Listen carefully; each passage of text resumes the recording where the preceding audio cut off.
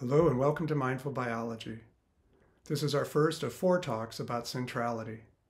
We'll be looking at the center of human experience, which is to say we'll be looking at the human self, this idea that I am a person or a me that meets the world. And wherever I go, I take that sense of being a me with me. So no matter where we go, we have the sense of being at the center of a world of experience. And it's this quality that we'll be looking at in this series. I think there's an advantage to this in helping us meet our lives with greater equanimity, ease, and feelings of empowerment. So there is this person, this me, that we take with us everywhere. What I'll be presenting is a way of looking at the self, or the me, a way of framing it. I think it has validity. I'm drawing on fairly well-established biology, but some of it is my own opinion. And I'm not trying to present this as the most accurate way of looking at the human self, simply as a useful one. The first point to make is that this me that we bring to the world is always exactly that, a me in the world. So it's a me in context. And we, all of us, I believe, have a sense of somehow or another being a separate entity from the people, animals, plants, and landscape around us. But that sense of being a separate entity is not something we're born with. As far as scientists can tell, babies have an undifferentiated feeling of experience. They don't have this notion that they're a little baby and there are other people and other things around them. They simply experience life as a uniform wash of sensations and so on. But pretty quickly, they get the notion into their experience that they are, in fact, in some way separate from their mom and dad or whoever's raising them, and as they get older, from lots of other people and a great big world. And all of us have lived long enough by now, of course, to have that pretty well built into our consciousness. And being a single organism in a world of billions upon billions of organisms presents us with a challenge. How do we negotiate this complex situation we find ourselves in? How do we make sure that we stay alive, that we don't get harmed, that we enjoy ourselves, that we get our needs met, and so on? And so much of life, especially early on, is working out how to engage the world in effective ways. Now, it seems to me that a step that we take rather automatically that's very helpful in this process is to highlight this sense of separation between the me on the one hand and the world on the other. By making that separation, I can examine the world as if it's separate from me. In a certain sense it is, but I can exaggerate that separateness, and then the world becomes an object for my study.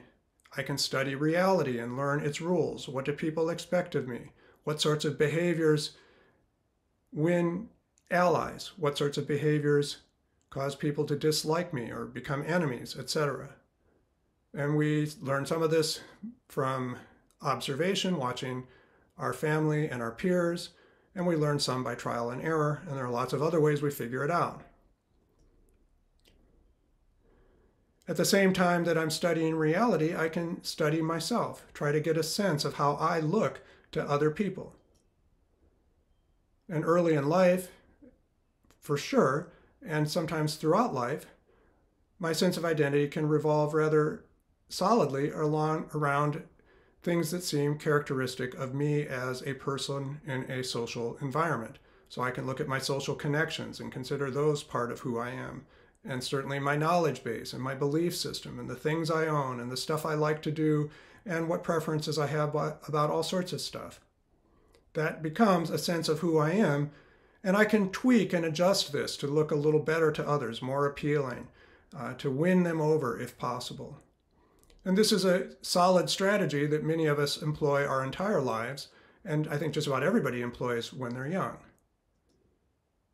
And it is an aspect of centrality, because certainly this idea we have about who we are in terms of all of these connections and possessions and so on, that is in some way centered around us as individuals.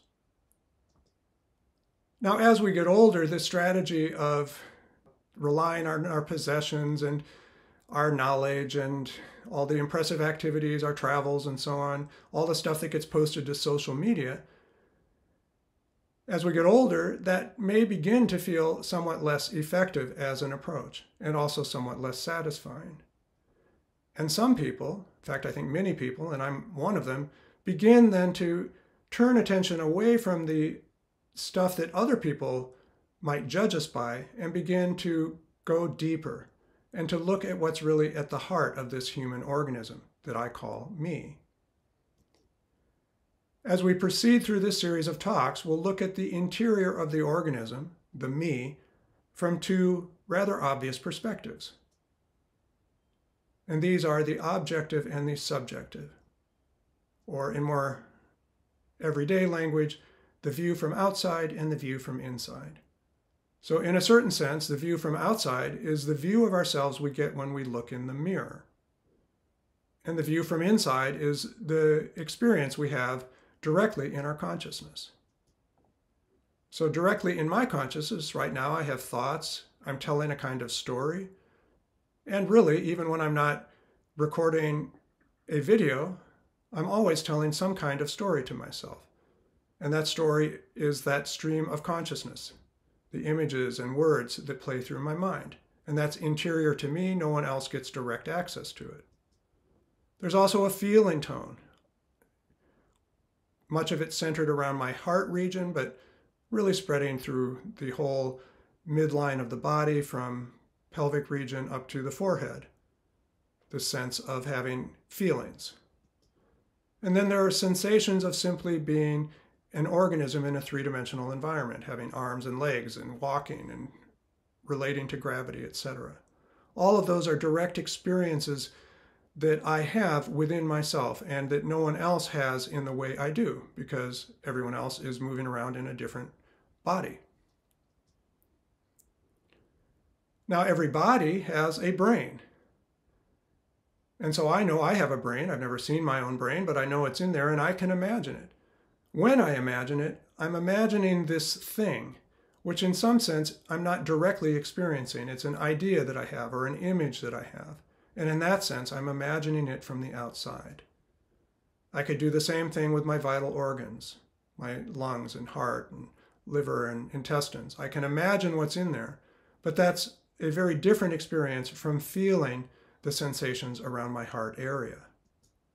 And similarly, I can imagine the skeletal system that gives my body the shape that it has and helps it move through the field of gravity of this planet. I can imagine that skeleton, but again, that's an experience of imagining it as if it's separate from myself somehow. It's not quite the same thing as feeling right into my pelvic region, into my hip area, and noticing what I feel there. I like to look at these two perspectives with a metaphor, and that is the metaphor of a geode, a mineral that is hollow on the inside. From the outside, geodes look like rocks, and we're seeing one here. And we can pick it up and feel its texture. We might notice that it feels lighter than a rock ordinarily would. We could run chemical analysis by scraping a little off the surface. We could even CT scan this rock and see that it's hollow inside. But unless we can actually enter the interior of the geode, we won't really have that rich inner experience. So if I look at myself in the mirror, I see an image of a human body and a human person, but there's a sense in which a lot is missing when I look at the mirror as opposed to when I feel in my interior, that rich, vibrating, textured, flowing sense of aliveness. Let's focus a bit on this outside view. Everybody has a body. They differ, of course, in how they look according to biological sex, weight, age, ethnicity, life experience. but everybody has a body that is recognizable as a human organism. And everybody has a body that has an interior, and we can study that interior with various technologies like this MR scanner. And we can see what's inside the body with that technique. When we look inside the body with this kind of instrument, we're looking as if from the outside, exactly with the perspective of the technician or radiologist who's sitting here in front of the monitor. That person is seeing the inside of the body, but it's a view from the outside. If that's clear, I hope it is. It's a very powerful way of looking at the body, and it gives us all this detailed information. Now, in this series, we're going to be focusing primarily on the nervous system because it has so much to do with our sense of self, our sense of being a me in the world. In the simplest terms, the nervous system consists of a brain and spinal cord and peripheral nerves, such as we see here. But the complexity is really astounding in terms of what we know about the nervous system. Of course, we know a lot about the brain now. We're looking at a large-scale image of the brain. This view was available to humans for as long as people have been around, certainly after injuries and so on. There would be times that brain tissue could be glimpsed or even dissected. But only in relatively recent terms have we had a perspective that goes very deep into brain tissue. So deep that we can look at individual brain cells and see how they're branching and how they communicate with one another. And we'll look at some of this, both in this talk and in the talks to follow, because this is somehow related to our sense of being a person. It helps us construct a feeling of being a human in the world. So in this series of talks, we're going to really be considering this idea of having a nervous system that gives us information, particularly about the body. Of course, there's also information that tells us about the outside world, and actually we'll discuss that in the next series of talks. But this time we're going to look at the information that comes to us from the inside. What does the nervous system tell us about the center of our being? Well, we can look at that center of the being from a completely different perspective. We don't need MR scanners and all sorts of fancy technology. We can just feel inside to get information about the inner being. And when we feel inside, we're at least partially feeling our own nervous system, but we're using a very different method and a very different perspective. This can be quite powerful. We can become very careful observers of that inner experience, and over the centuries, people have become very careful observers. What we find when we feel directly inside is a rich, vibrating, often rather warm and flowing field of changing experiences. In the East, for instance, in the yoga and Hindu traditions, this study has been developed to a high degree. The notion that there are different energetic regions in the human body called chakras comes from that tradition. When I took a yoga teacher training and subsequently taught at a yoga institute years ago, we were often looking for ways to line the chakras up with Western anatomy. And that can be done a little, but it's never a very accurate mapping. I think the best way to look at chakras is that they're the result of very careful observation of inner experience using this inside view. And even relatively unsophisticated observers like myself can notice that there is a qualitative difference between how consciousness feels in my head region versus how it feels in my lower belly or pelvic region. And I think that is the beginning point of understanding chakras. I also studied and practiced acupuncture for a time, and I think a similar case can be made here, that the energetic channels described by the acupuncture system are most easily understood as subjective experiences that are felt either by the individual patient or by the acupuncture practitioner. They do line up roughly with some anatomical structures, but it's not a very tight mapping, and I think the detail of the system comes more from careful subjective observations. So this inside view is quite powerful. In this talk, I'm going to introduce briefly something we'll come back to, and that's the notion that we can group the energetic experiences in the body into 3 zones, roughly speaking, the head, the heart, and the lower belly. And we'll come back to that in later talks. For now, the point I want to make is that we have these 2 ways of examining the body, from the outside and from the inside. And they each give us information. That information is clearly talking about a single organism, so there have to be relationships, but they feel differently, at least on first glance. They seem almost opposed to each other. Because after all, the inside experience is one of a flowing, tingling, vibrating, warm, alive sensation that runs from head to toe and is with us every moment. The outside perspective has this kind of analytical, rather fixed in time picture, like an anatomy textbook. It's quite detailed, it's quite fascinating, but it's not directly felt, and it seems a little bit detached, and maybe not even as alive in the same way. It doesn't feel alive. It's obviously about life, but it doesn't have that feeling of aliveness, or at least it doesn't seem to. And that's something I'm going to work with as we go forward. Because ultimately, the 2 must map onto one another. There is clearly a relationship between what we see when we look from the outside and what we see when we look from the inside. And one place where these 2 clearly come together is in the brain. So we know what a brain looks like from the outside. We see it here. But there are regions in the brain, one of which is highlighted in salmon in this cutaway view, that are clearly very tightly associated with internal direct experience of bodily sensations, particularly in the body core.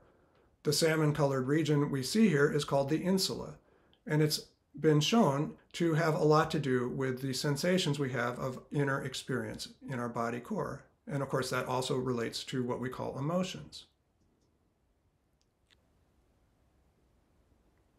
So this can be a meditation, this correspondence between the outside view that gives us a picture of a brain and spinal cord and peripheral nerves and nerve cells, and the inside view that has that sparkling, flowing quality of aliveness. We can sit in meditation and feel into the brain case, the skull, and visualize the brain that lives there. We can feel along the length of the spine,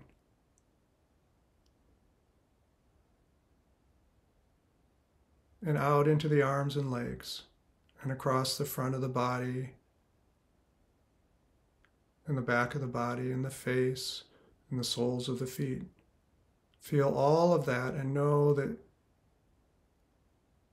that sensation is related to nerve cells that spread through the whole body, that process information in the central system.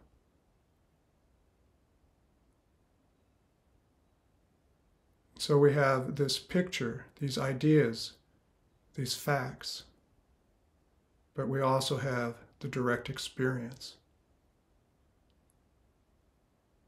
of a living body, from head to chest region to lower belly and throughout. So I invite you to practice the meditation I briefly sketched on your own. But we'll move on and return to this organ that we call a human brain. Here we're seeing a simulation of brain activity. So the brain has within it some 85 billion nerve cells, and these are all active electrically. They get activated in brief pulses. Now, some brain cells only activate every few seconds, and others may activate dozens of times a second. The rate of activation or firing depends on what the brain is doing, and different regions will be more active in some activities and less active in others. And so there's a constantly changing pattern of sparkling activity in all of these brain cells. This simulation gives us a crude idea of what's going on inside the brain. How crude it is can be emphasized by considering that only about 1/1,000,000th of the actual brain activity is represented here. So you could take this diffuse sparkling that we're watching and multiply it times 1,000,000 and get a somewhat more accurate picture of true brain activity. But even then, it would be a limited view because we wouldn't be taking into account how all these cells interact with each other, how different signals flow and respond and are modified, and so on. But it's a start to give us an appreciation for what's going on in our bodies, in our consciousness. If we zoom into the level of individual brain cells, we can see that they have these branches, these little threads coming off of them, technically called dendrites and axons. And there I'm highlighting some, and we're going to zoom in, and this is an actual region of a nerve cell shown in an experimental preparation where the cell has been modified so that it emits visible light every time it has electrical activation inside of it. And so you can see this flickering behavior of an individual cell. And again, the actual pace of flickering will vary depending on the cell's activity and the body's activity. But you can see that this is a living system and that it has this dynamic quality to it. Now we can zoom in further on just a little subset of all of these twigs. And here we see an image that shows the twigs of one cell. We could say those are the blue twigs that are right at the front of the field, in association with many other cells. So all of the cells have these twigs that are extending out in all directions. The arrangement is so complex that each individual brain cell is in contact with and communicates with roughly 10,000 others. And we can animate this and move through this fabric of brain fibers and just see how complex and dense it is. And it's actually far more complex and dense than what we're seeing, because the real situation is one of this field being completely packed with nerve fibers, with no empty space between them. The empty space is shown artificially in order to allow us to get at least some picture of the arrangement of all of these fibers. It's useful to take a brief look at how this picture is built up scientifically. What we see in this image is an electron micrograph. So it's a very high magnification view of brain tissue. And we can highlight one of those threads, which is seen in cross-section and colored in orange here. Now the tissue is in a block because, after all, brains are three-dimensional. And so the electron micrographs can be produced as the block is sliced. So we can move one slice out of the way and then outline the same nerve fiber in the next. And then we can follow it through the block by outlining, recording the location, and moving on. So with a computer, we record each of those outlines and then build up a three-dimensional view. And we can do this with more than one fiber. So a second one is starting to be colored in here, and we can continue the process.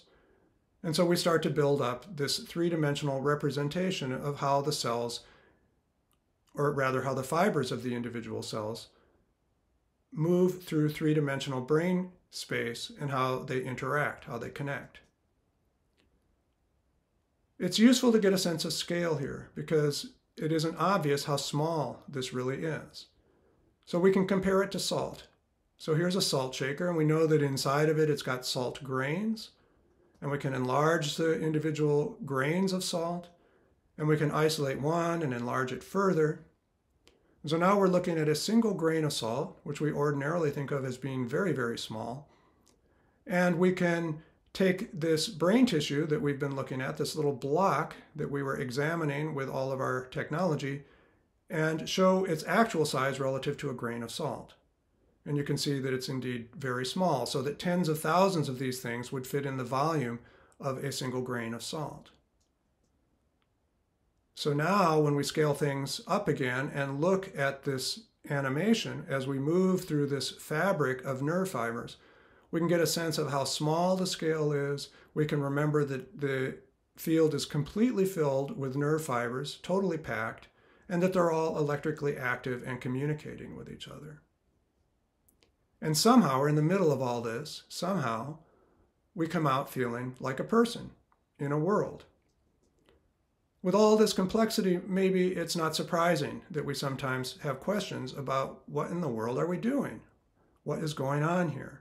How do I work this very difficult situation out, this very challenging situation of being a complex organism with a lot of self-awareness, carrying around all this biology and trying to survive and thrive? So each of us carries this sense of me within, and somehow it's related to all this activity in the brain and indeed throughout the whole body.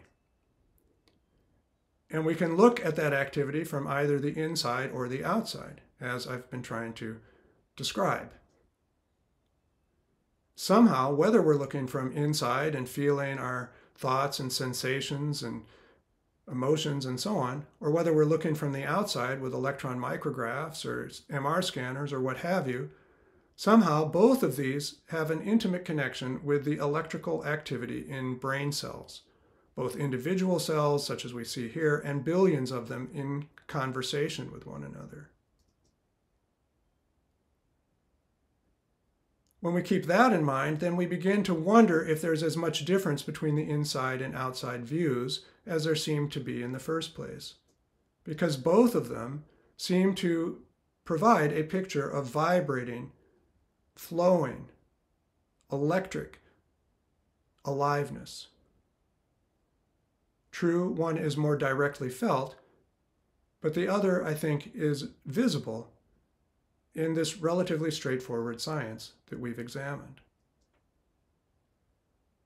And somehow the quality of being a person in the world and the quality of having a center to our experience in a field of awareness or consciousness, somehow that centrality relates to all this activity in the body, the brain, in our direct experience of sensations, thoughts, and feelings.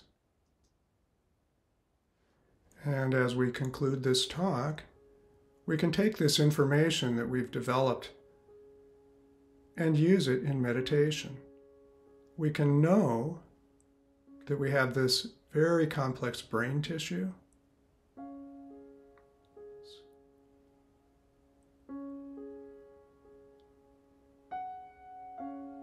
And we can also feel the sparkling, flowing quality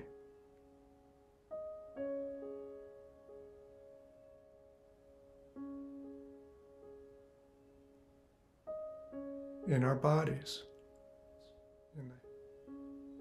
And it all has that feeling of vibrating, flowing aliveness. We feel sensitively into it.